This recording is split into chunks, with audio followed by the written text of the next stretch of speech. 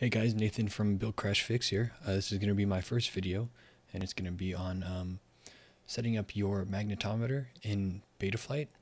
I myself was having issues where it was not showing up, and I couldn't see a setting to turn it on or anything clearly visible. After doing some quick Googling, I couldn't find anything, so I resorted to the GitHub.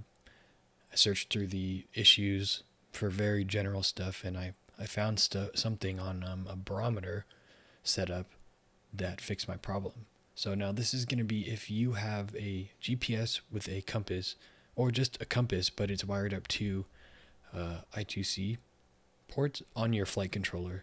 I know you can wire up the I2C from your GPS to an TX and RX on your flight controller, but the process may not be the same. This is if you have the SDA and SCL pads on your flight controller itself. The setup's pretty easy. You're just going to plug in your quad and go right into the CLI. And the first thing we're going to do is set set mag underscore hardware equal to auto. Usually it's already set to that, but you can go ahead and try.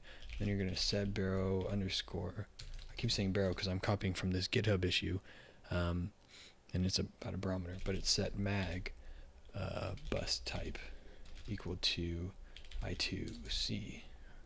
Yeah, and then set mag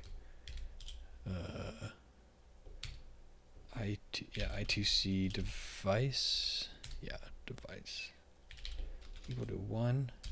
And that's it. You're just going to hit save after that, press enter, flight controller reboot. I've already done it, so I'm not going to hit save, but you'll get back in here. You may need to plug in a battery and like disconnect. So if I go to setup now, I think the magnetometer, oh, it's still there, but you may need to set up a battery or plug in a battery if it's powered off battery and not from like a 5-volt pad or something. It just depends on how you have it wired up, but it should show up there. And yeah, that's pretty much it. You're going to want to calibrate your magnetometer, but I wouldn't recommend doing that inside. You should probably do that every time you fly, actually, and there's a stick command for that. I think I can't remember off the top of my head, but if you just look up magnetometer calibration stick command Betaflight, it'll pop right up.